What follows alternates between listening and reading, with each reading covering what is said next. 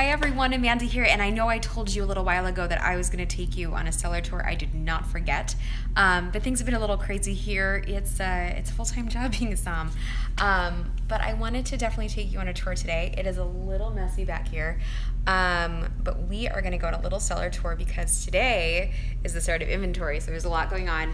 It's a little bit chaotic, but I wanted to show you our cellar and what it's like to really be a full-time floor som. It's not all just drinking bottles and having fun on the floor. Sometimes you actually have to get down and dirty, lift some boxes and count some bottles. So that's what we're doing today. We take account of every single bottle that we have in house. We scan each and every one. And for us, that's quite a few. We can range anywhere from 10 to 15,000 bottles in our cellars. So why don't you come with me, and I'm going to flip you around so you can see our cellar. You ready? Come on. So this is the press wine cellar.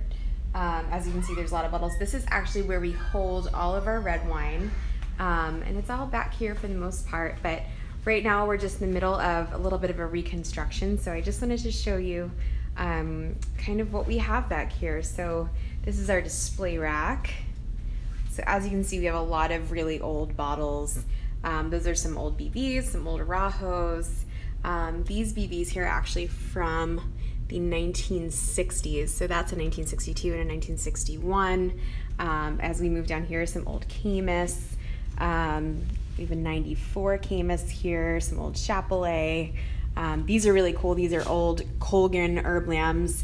This is one of the first vintages that they ever made. They don't source from that vineyard anymore, but it's a pretty beautiful bottle. These old Diamond Creeks are awesome. They're really, really stern, really tannic, and they are beautiful bottles after about, I don't know, like 3 hours or so. They take a long time in decanter.